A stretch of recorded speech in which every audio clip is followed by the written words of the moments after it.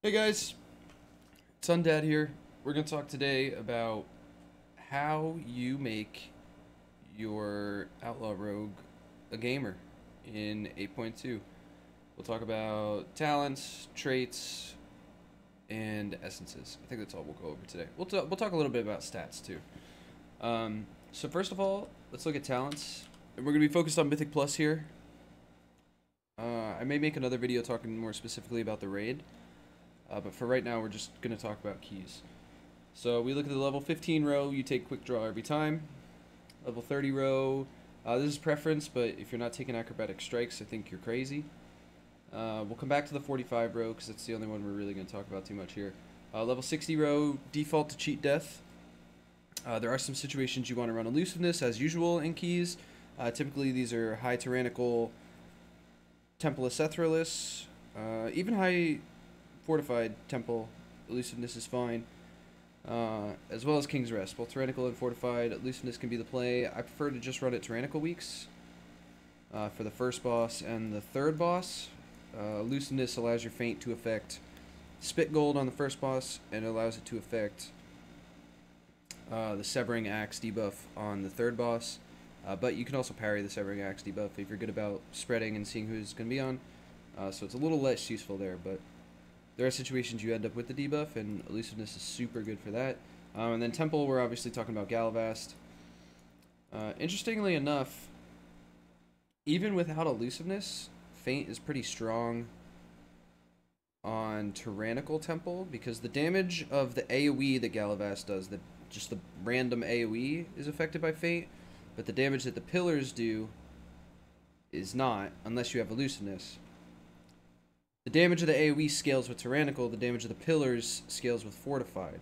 So both Tyrannical and Fortified weak elusiveness is strong.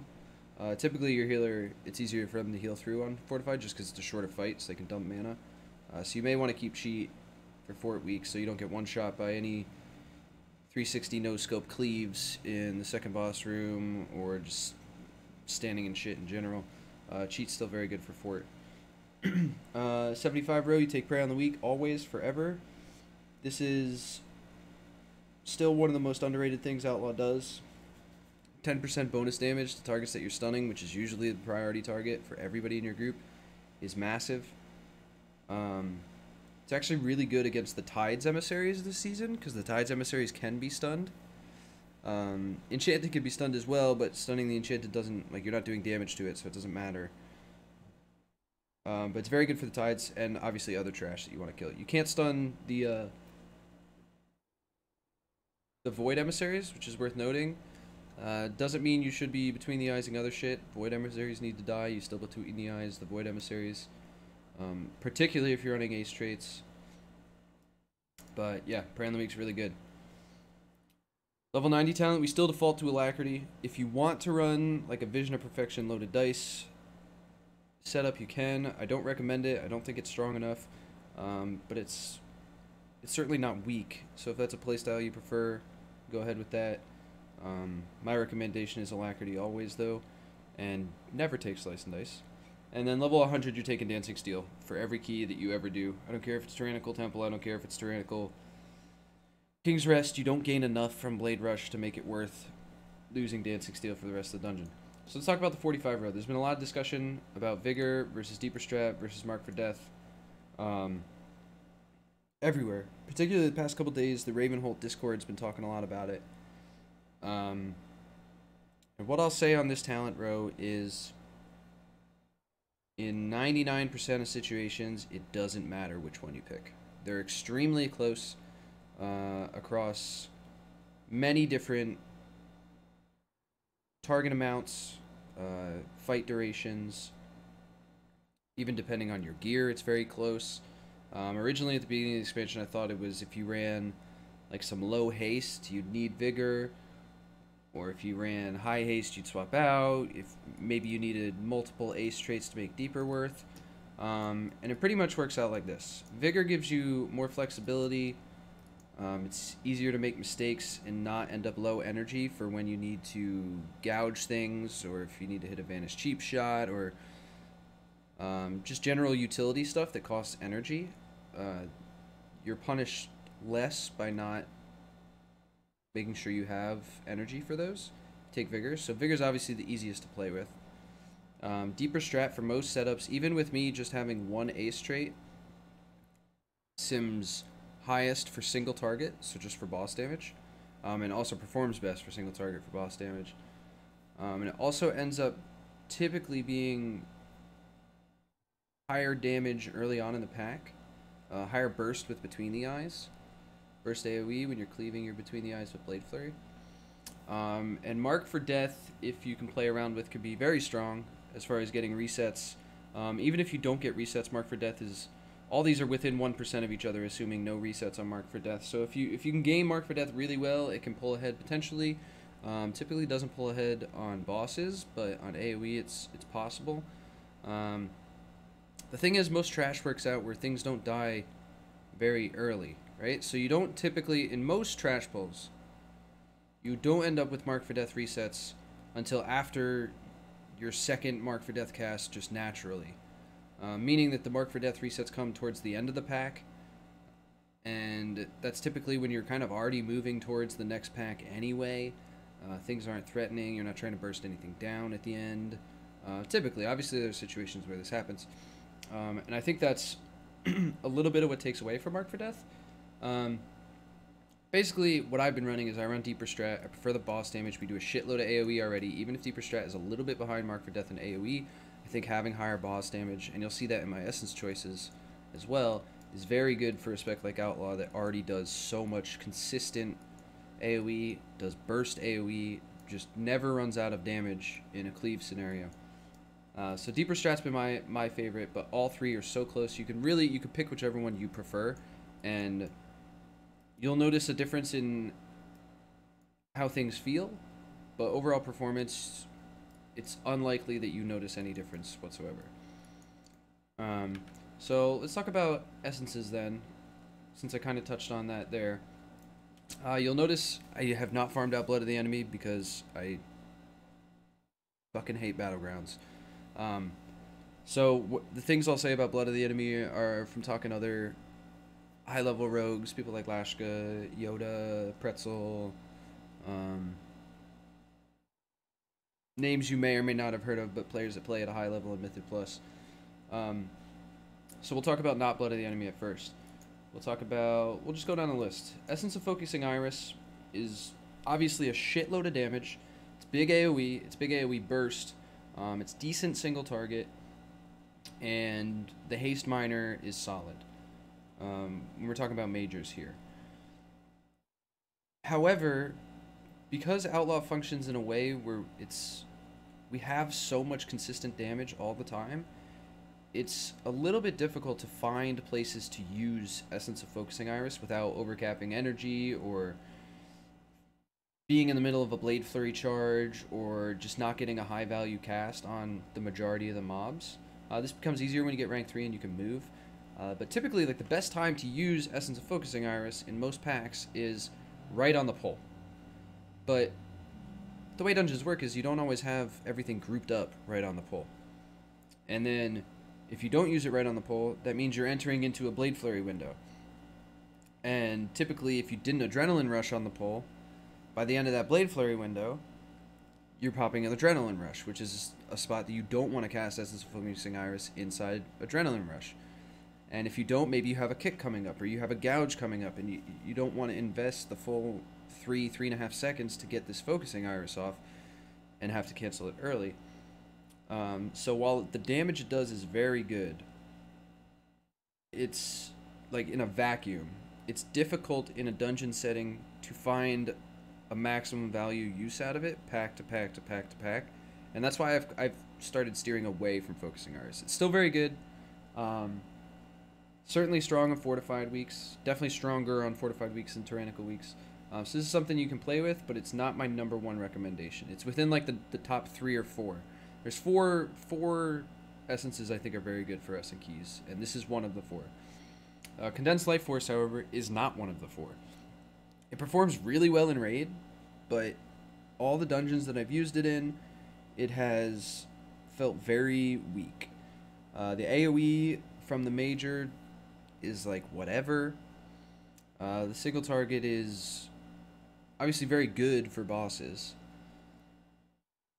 but if you're using an essence and then it's only like its big value is only on bosses and it's a 3-minute cooldown, it becomes like difficult to find very good use places for it.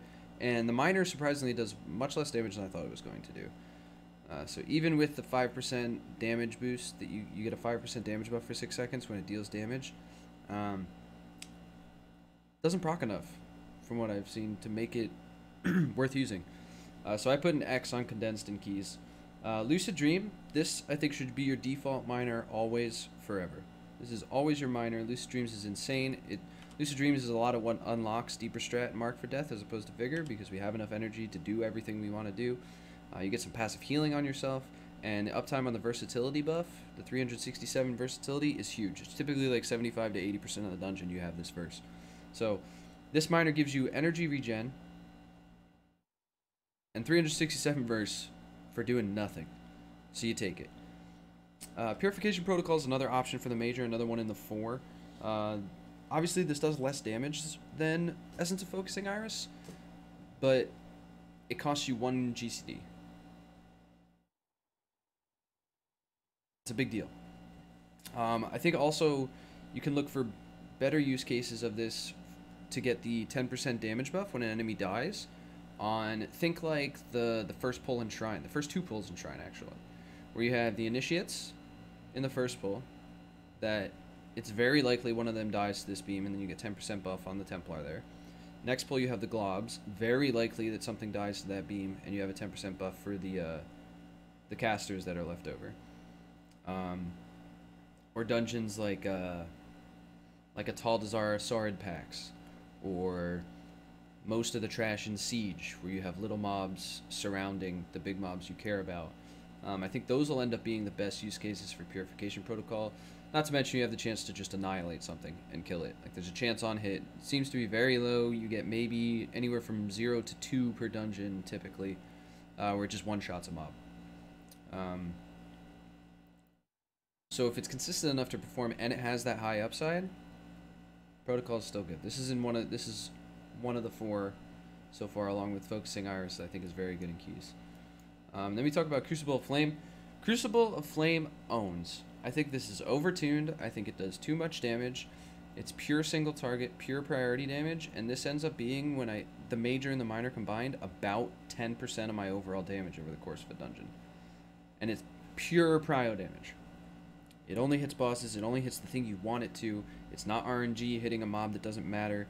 This has been my default for the past, I guess, going on a week now, and I've liked it in every dungeon, both tyrannical and fortified weeks. We don't really need help with our AoE, so this helping our priority damage and our boss damage is big. We keep up with the big boss damage classes, aside from like the nutty casters like your fire mages and your boomkins from what I've seen. We won't quite keep up with them, but like we almost do with Crucible of Flame. It's actually wild.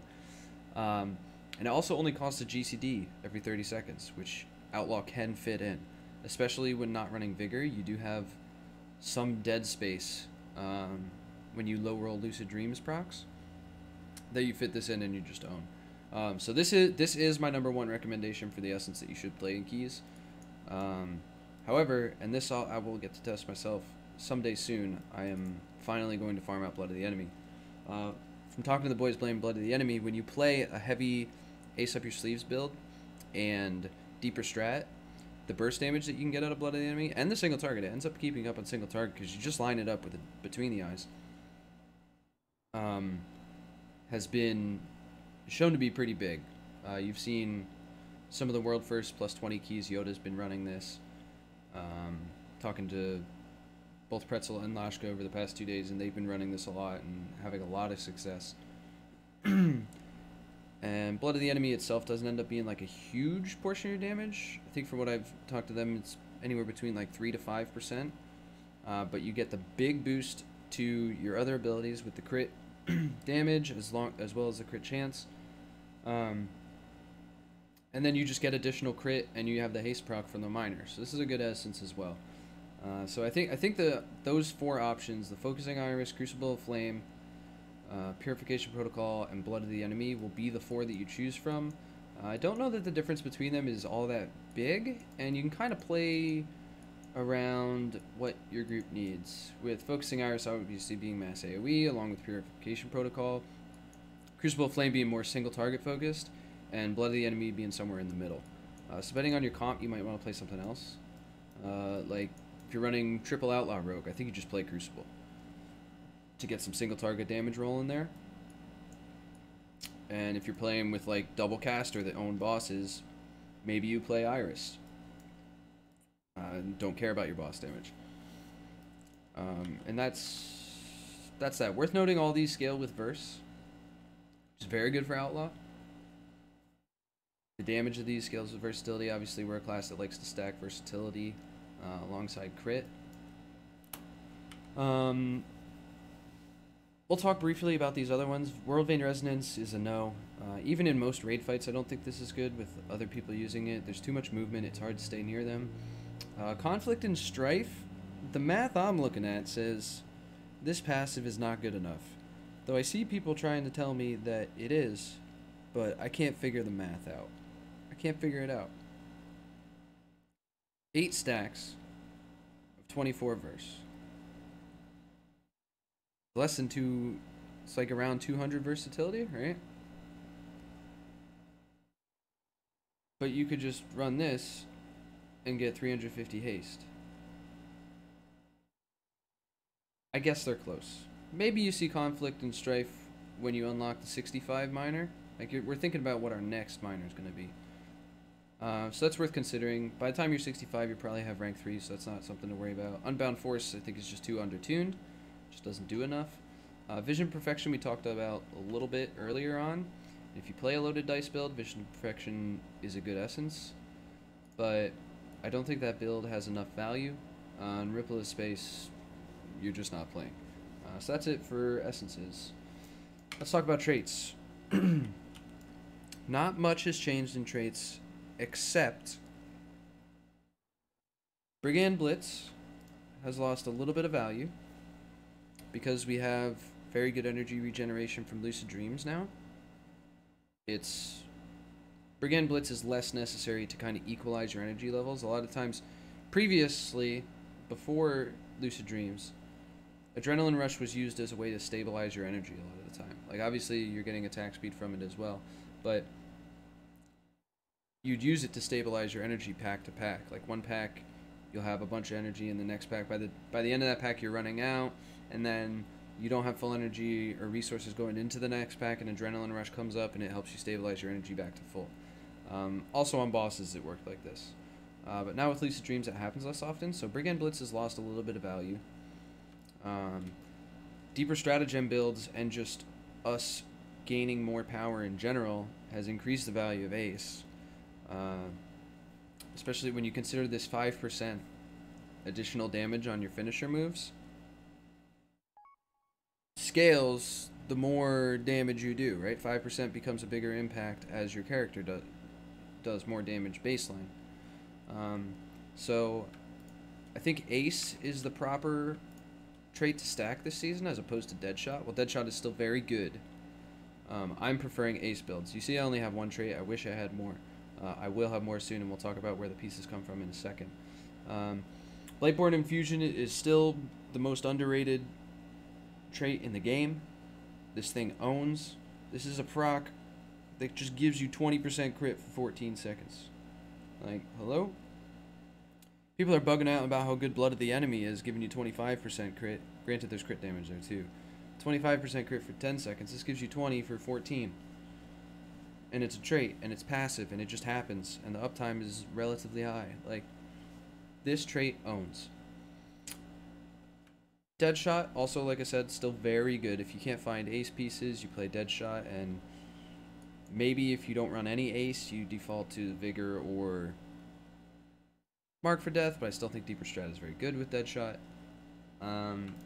Obviously, we still have Wits. You want one Wits, always, all the time. There is no question, there's no exceptions. There's no dungeon you don't run Wits in. And then the raid trait, there's one raid trait that we can consider. Let's see if we find one. Oh yeah, it's on the hat. Undulating Tides. Single target, the sims exceptionally well. It performs exceptionally well if you can stay above 50%. So then you start thinking about, okay, does the survivability aspect of this thing matter to me? Is that a bonus or not a bonus? And most of the time in keys, dropping below 50% is not a huge deal. And you don't even, like, there was a big discussion about Treacherous Covenant last season and what your uptime was. And the uptime in keys ended up exceptionally high. And you needed to fall below 50% for it to proc.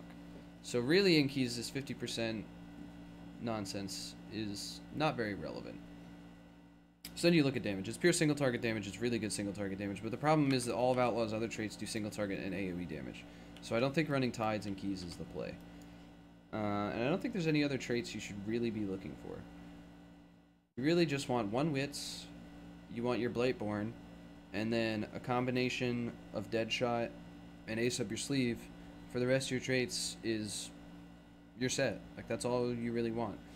On this row, the overwhelming, or the secondary, whatever you call this row, overwhelming power is God tier. And then just below that are things like Gut Ripper and Heed My Call. But you would prefer to find pieces with overwhelming power on that, which we'll go through here in a second. We'll look at our dungeon pieces first. For hats, you're aiming for the Irontide Captain's Hat. This is Ace, Deadshot, Overwhelming Power, and a Vamp Speed, which is highly underrated and extremely strong. This is your goal. There are other pieces that can be okay. Obviously, the Enveloping Leviathan with Wits and Ace, or Brigand and Ace with an Overwhelming Power, also a strong pick. Fluid Machinations. Not good. Don't get it. Flash Powder Hood can be good as well. Wits Deadshot or Brigand Deadshot. And then you can run Heed My Call. Or Unstable Flames, also a good pick in the hat slot. This is a piece you don't want. High Altitude Turban. No. And then Slithering Loa is actually a decent pick. Swirling Sands is a similar effect to Blightborn in that it gives you crit for a duration. It ends up being slightly weaker than Blightborn, but it's okay. It can also fill your Wit slot, it can get you a Deadshot, and it has Overwhelming Power, and then Passive Visage is also a decent defensive trait. So hats, there's a lot of good options. You can get the Slithering Loa, you can get the Irontide Captain's Hat, you get the Circlet of Enveloping Leviathan, or the Flash Powder Hood. Like, those are all good. Irontide Captain's Hat is what you're gunning for, though. For shoulders, all you care about is Goractals. There's the best shoulders in the game for you. Blightborn's OP. There are other shoulders that are decent. You get Deadshot Brigand on the Pistoliers, Ace Brigand on the Tentacle Laced, but really you just want Goractals. And you can slot in Deadshot or Ace, depending on what you prefer. I think the Ace is just better right now, but that's your call. And then dungeon chests, we have Spymaster's Wraps are bad.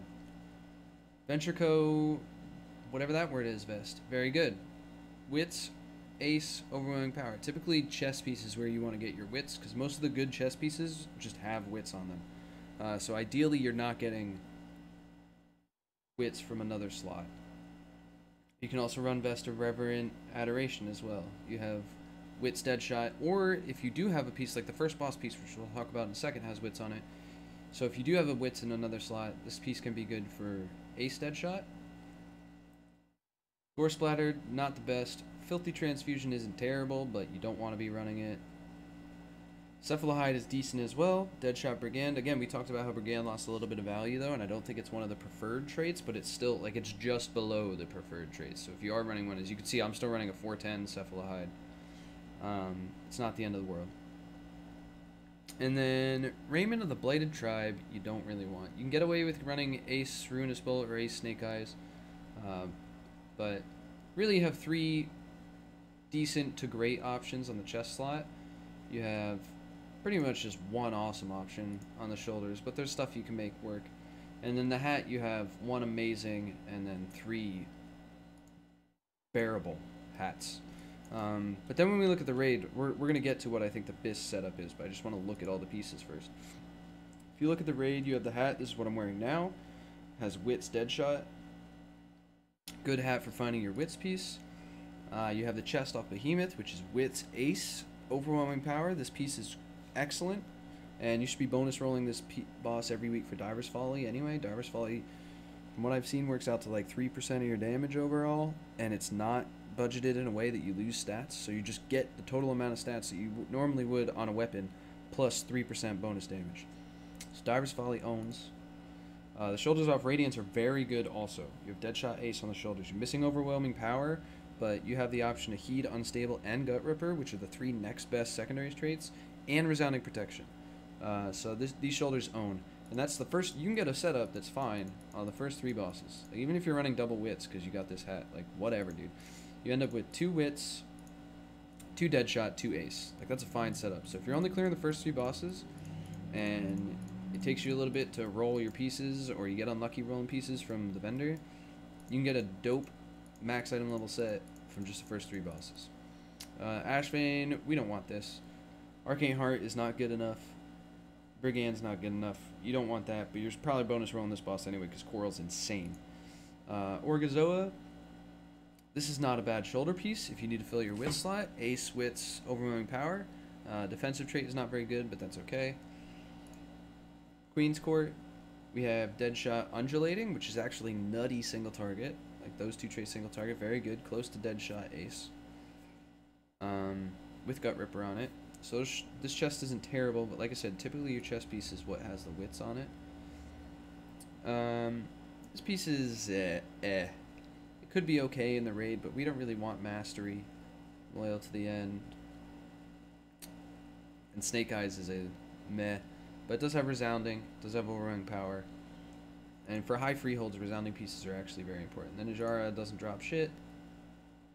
And that's it. So, what I think the BIS loadout is, this is actually for both raid and for keys, is the Irontide Captain's Hat from the vendor. So be running Ace, Deadshot, Overwhelming Power, Vamp Speed. Gorok Tolls, which is Ace, Blightborn, Overwhelming Power, and then a foot pad, which is meh, but mobility's okay. And then the chest piece off Blackwater Behemoth, which is your Wits, your 3rd Ace, Overwhelming Power, and then you can take Lying in Wait or Bulwark of the Masses. Both are pretty underwhelming. But you have 1 Vamp Speed, which is big. And then I would collect and keep pieces that have Resounding Protection, because there are going to be situations that Resounding Protection is very good. Think Freehold. Freehold is like the big Resounding Protection. I love having a side set that just has triple Resounding Protection and still does like pretty good damage for when I run big Freeholds. So more reason to bonus roll Blackwater Behemoth. Now if you get, say, you get the hat off this man, and you don't get a chest by the time you roll for pieces, and you have Blade or Gorok Tolls already, you can roll chest, and that's not a bad idea. Like, you have options from chest, but those are what I think the best options are. I guess we can talk about trinkets too. I think Inkpod Coral is going to be your best setup, or Font of Ajara Coral. The way Coral works is when something dies while it has a debuff on it, you just get the crit buff, and it doesn't put the use on cooldown, so then you just apply it to another target, and you start doing damage again, and then you get the crit buff. So Coral is like far and away our best Mythic Plus trinket. The Punch Guard, if you can get a big one, is pretty good too. Gives you priority damage. Inkpod is just, actually works out, this 435 usually works out to like between 3 and 5% of my damage over the course of a dungeon, which is pretty high for a trinket with agility on it. So don't sleep on the Inkpod. Combined with Coral, it's very good on bosses too, because you can almost guarantee the crit, because it's affecting crit at 30%. The stacks don't cleave from Blade Flurry, neither do the ones from Coral, but it still does big damage. Font of Ajara obviously is a huge agility boost that you can use pre-pull. What other trinkets are there? Oh, the File. This is performed okay. It's just worse than Inkpod, though. It just does less damage than Inkpod. This is usually about 2.5% of my overall damage, and this has 10 item levels on my Inkpod, so it's just worse. But it's not terrible. And then you have the obvious dungeon trinkets that have been good forever: Loaded Dice and Spyglass. though I don't think they're better than the Ink Pod Coral option. And also, Electromental in a Jar was buffed, and this isn't terrible anymore. This performs a little bit better at equal item level. Performs a little bit better than the File of Arcane Tempest. So if you get a big one of these, it's probably good. And Plume is up, still good. So really what you're gunning for are the two raid trinkets, Coral and Ink Pod, but you have a lot of options in between. You have Punch Card, you have File, you have Dice, you have Plume, you have Jar, and Spyglass, which can also all be good, especially if you roll one of those high and it's not like, oh man, I'm sad about this. Like, you're pretty happy. Last but not least, we'll talk about stats. Crit and Verse, still stack them. Haste is less important now. Mastery you want to avoid, even though I have way too much Mastery. If you're running a Ace Up Your Sleeve deeper strat, crit becomes more valuable, so you want your crit a little bit higher than your verse, but both are very good to stack. You can see my gems are all over the place because like I was stacking verse to try out full verse builds, and then halfway through I got bored, but I didn't want to regem all my shit, so just new pieces got crit, so we'll end up full crit eventually. But and then enchants on your weapon, typically Force Multiplier, Deadly Nav is the play, but Gale Force can be good, Verse can be good. Run a bunch of random sims, or don't, and just pick 2 of those 4, and you're fine. The difference isn't going to be gigantic. And I think that's that, man. We're still early in the season. We're still figuring out how to make Outlaw even better, like how to play around the tools that our spec has for the emissaries. And I'll probably make a video about that coming up soon too. I found some cool things we can do with both the Tides and the Enchanted Emissaries that make us very valuable. And that's that. I recommend, as my final sentence, 3 Ace, 1 Wits, 1 Deadshot, 1 Blightborn, Flames Main, Lucid Minor, this talent setup, and fucking get in there, boys.